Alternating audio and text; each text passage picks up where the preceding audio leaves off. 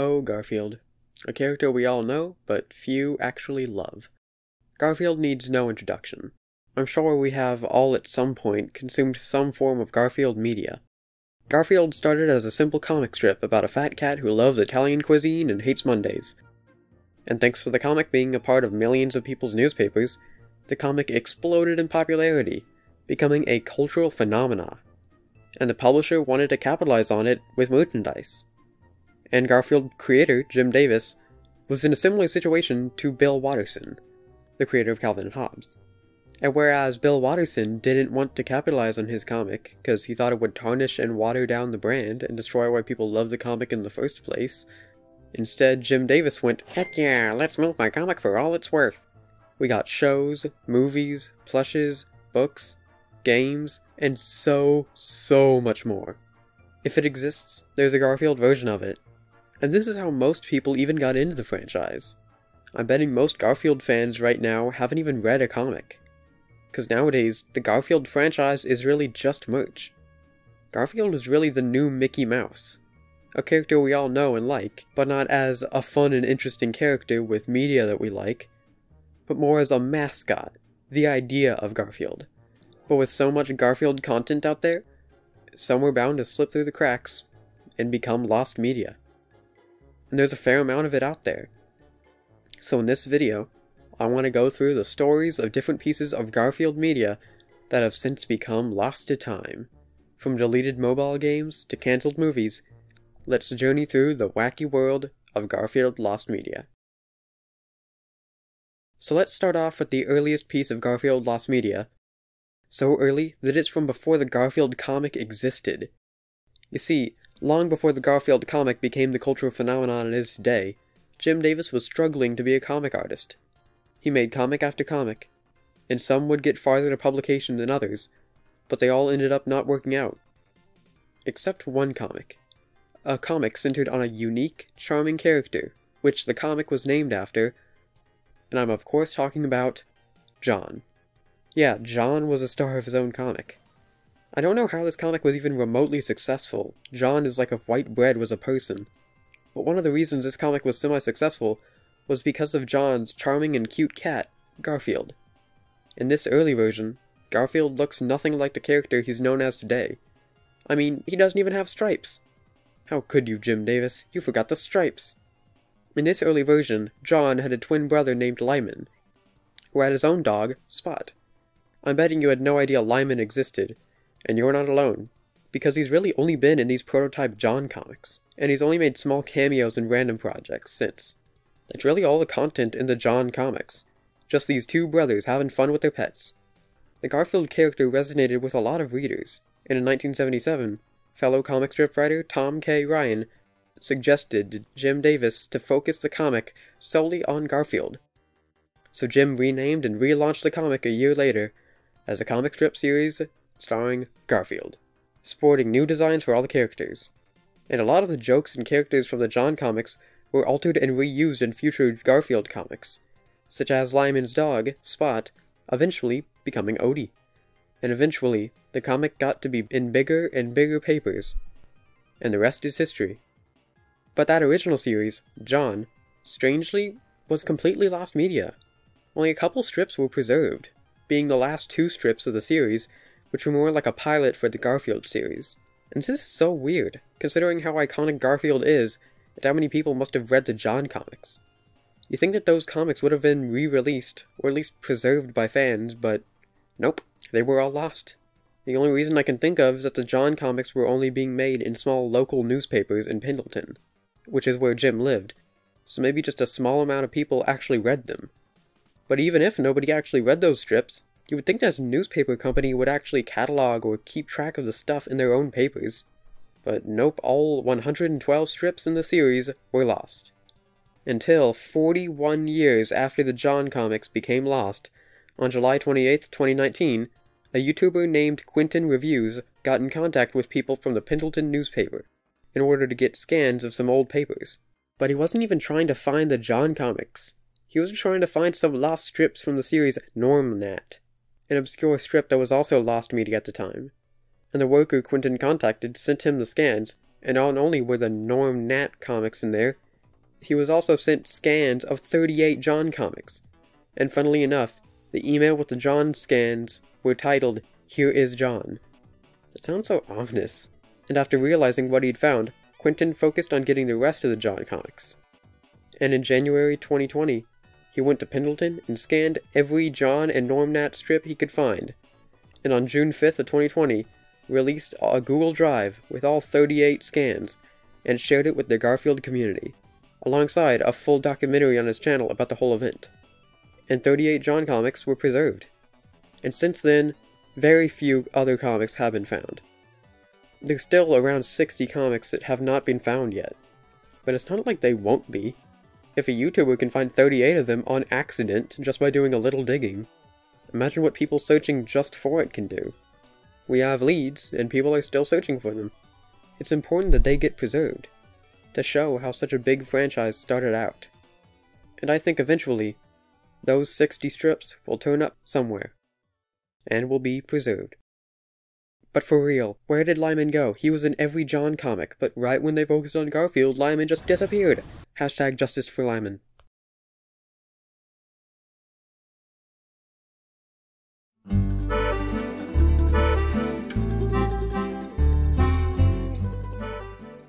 The Nintendo DS was the perfect home for licensed video games. Limitations meant they could put less effort into the game. And it had the biggest install base of any other console, so we saw an insane amount of shovelware put onto shelves. So of course, Garfield had to get in on the action.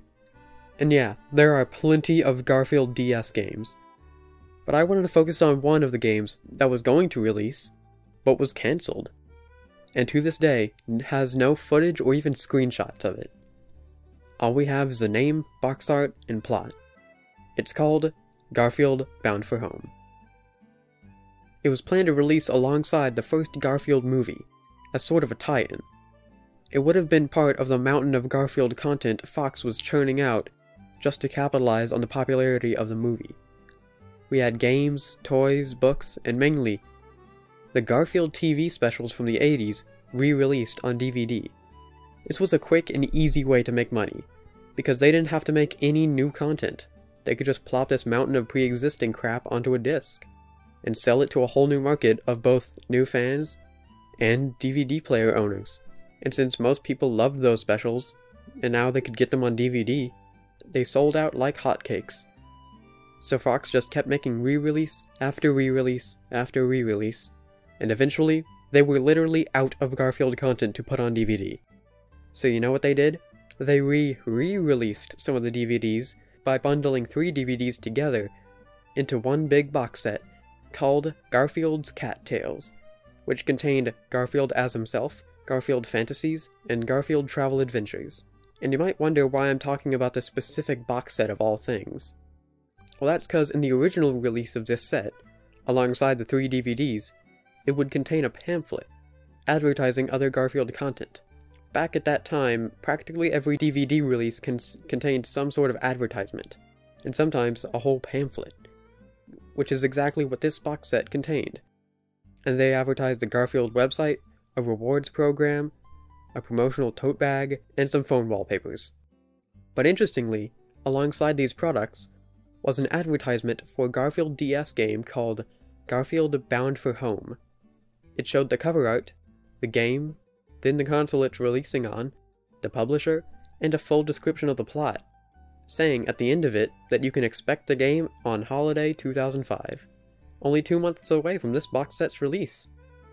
And this was already pretty strange. This was the first anyone had heard of this game's existence, and it was already releasing in just a few weeks?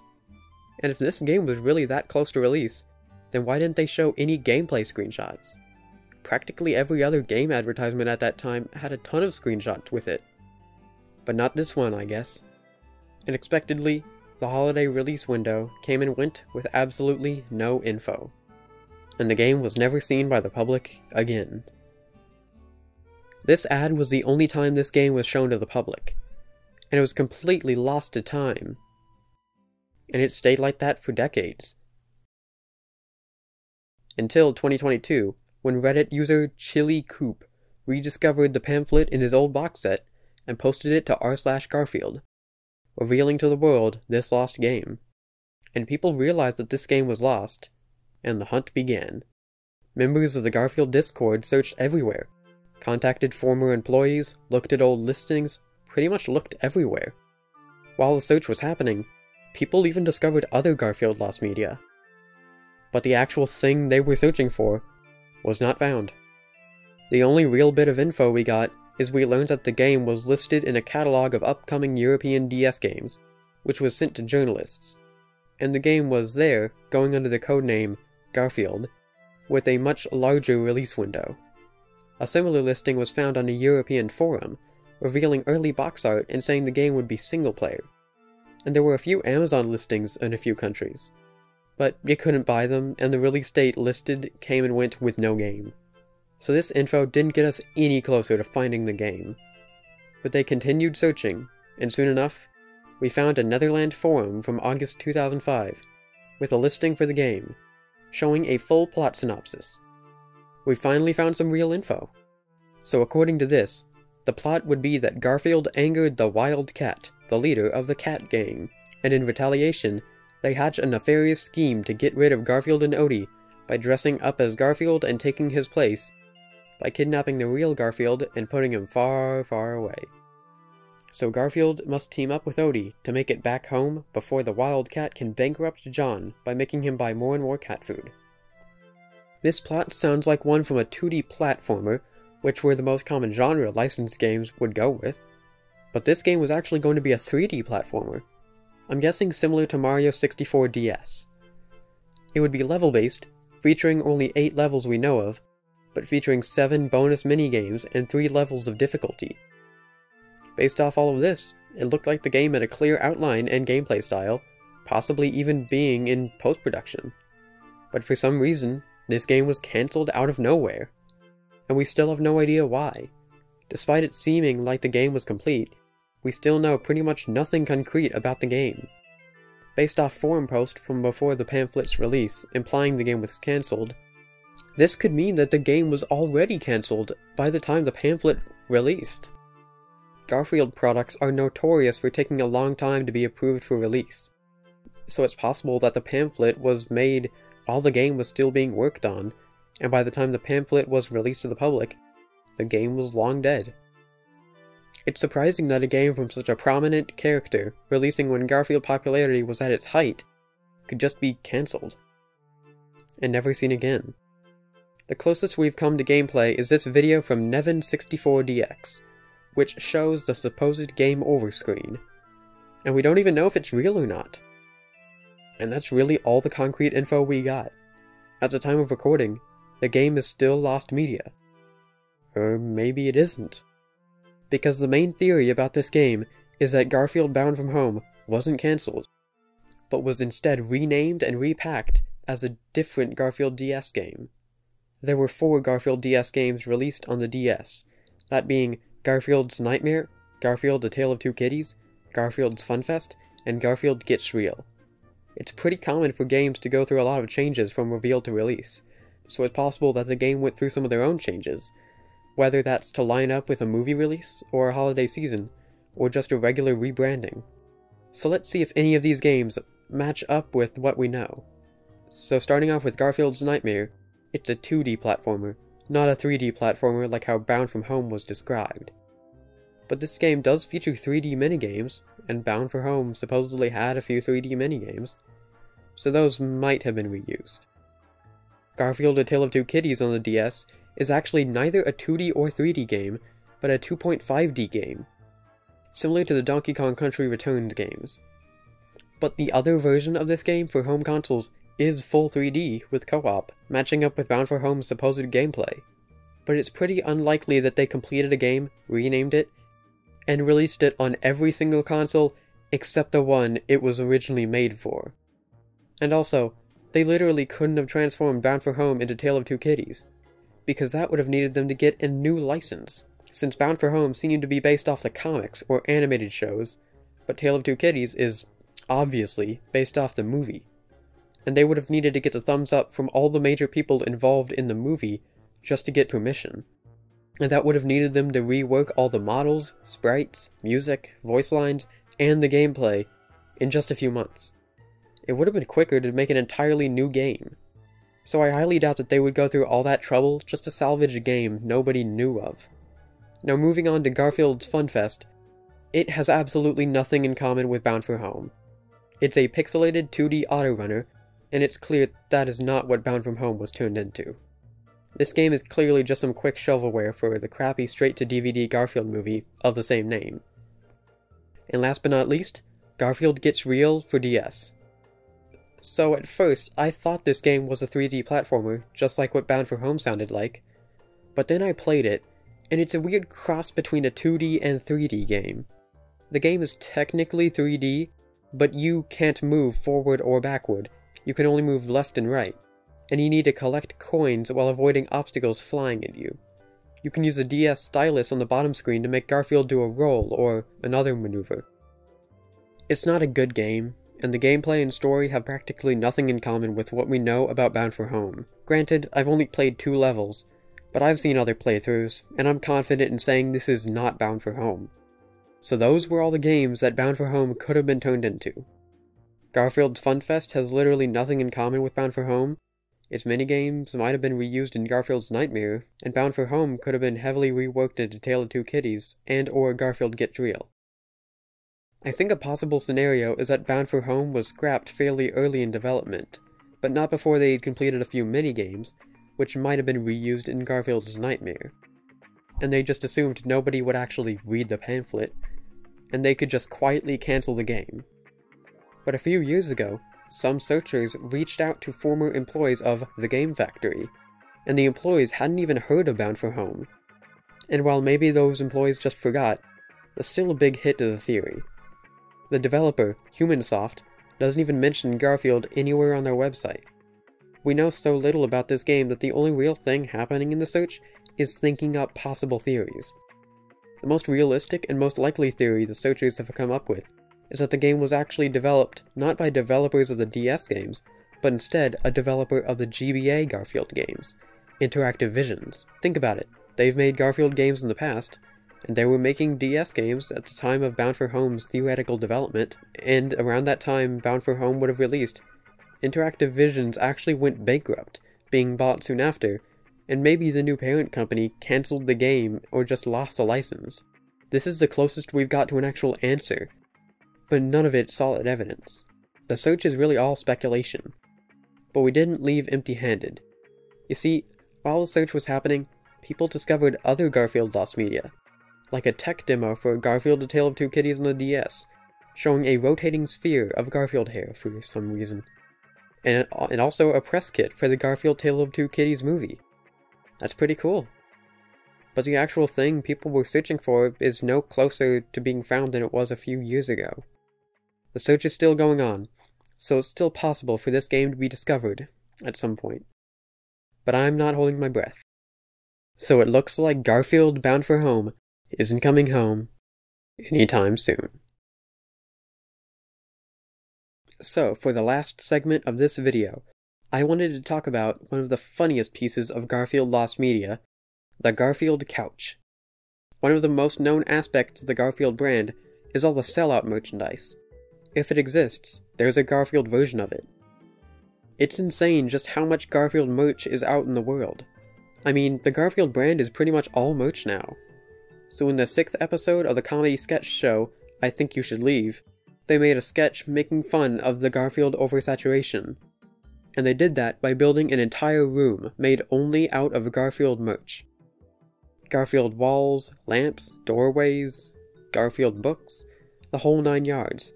And most of the stuff in this room was made custom for this sketch. But by far the most iconic thing in this room is the Garfield Couch.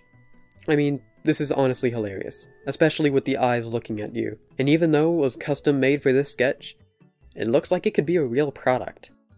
And it kinda is, cause there are multiple official Garfield couches and armchairs, even new ones releasing for the Garfield movie. But this one specifically went viral, cause of the exaggerated design. But strangely, nobody knows the whereabouts of this couch in modern day. I mean, this thing couldn't just disappear, it's a Garfield couch. So where did it go? Well, there have been some listings for the couch on sites like Facebook and eBay, listed by supposed owners. One of the Facebook listings even has a description that says this about the couch: "To whoever left this pristine example of luxury furniture in their hard rubbish pile, you have transformed me and my partner's life. Something about they eyes." And from the image, it looks like the couch has some wear and tear on it, which could mean that it was a normal furniture item in someone's home. Like, imagine walking into someone's house, and they have this in the living room, staring back at you. "Take a seat, Jon. Don't be afraid. Go on. It's me, Garfield." I gotta give props for the people who made this for that one episode. They did a great job. And I hope this couch is found, so we can see more of the wacky adventures of the Garf Couch. But we all know the Garfield Couch pales in comparison to the Odie armchair. I mean, look at him. He's adorable. The Garfield Couch is just another entry in the long lineage of Garfield lost media. With a franchise as big as Garfield's, there's bound to be some media that slips through the cracks. And even though I talked about a lot of it, there's still so much more Garfield lost media, like the mini Paws Inc. merch prototypes, the Garfield Movie 3, the Garfield cereal, the lost levels in the Garfield Caught in the Act game, but I wanted to focus on some of the most interesting examples. It's really crazy how much Garfield content exists. Almost as much as Mickey Mouse, and that's saying something. But unlike Mickey Mouse, Garfield seems to be making a comeback, and becoming more than just merch.